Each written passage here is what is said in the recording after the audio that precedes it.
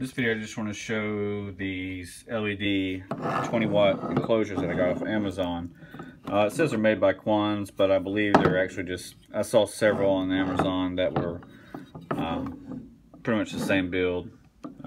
They look exactly the same, just relabeled differently on the back. Same switch and everything, and heat sink design and all that stuff.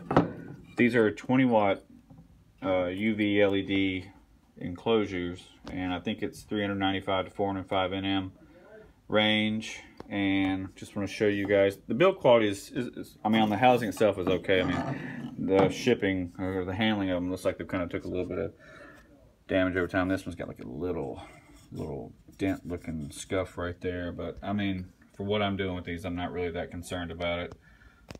These are going to go inside of an enclosure that I'm designing with this mirrored acrylic and UV.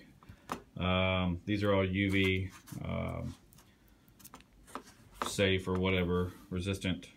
It's not safe, but resistant mirrored acrylic. Just got film on it, so it looks kind of scratched up like that. But this is going to be a clear, I mean not clear, but a orange top that's going to be in there. I'm going to show you the design of it.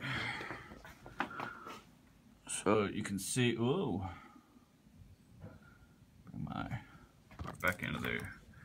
But you can see it's going to be basically just an enclosure like that with the 3 lights inside of it, and they're going to have a power strip in there. But yeah, these are the enclosures. The LED units, I mean not enclosures. Turn it on.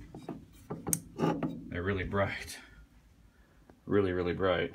Here, I'll just go ahead and turn on the lights. As you can see, it's lighting up. Very bright. Let's turn on another one. Boom. Another one. Boom. These are really bright. The camera really obviously can't get the right color and everything in, but